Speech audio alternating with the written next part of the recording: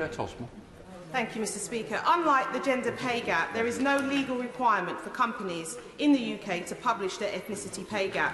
Research from the TUC has shown that black workers earn 12.8% less on average than their white counterparts, which rises to almost a quarter less when comparing workers with degrees. The Labour Party, the TUC, EHRC and the CBI are all calling for mandatory ethnicity pay gap reporting. Can the Minister tell the House when the Government will follow suit and rectify this harmful practice?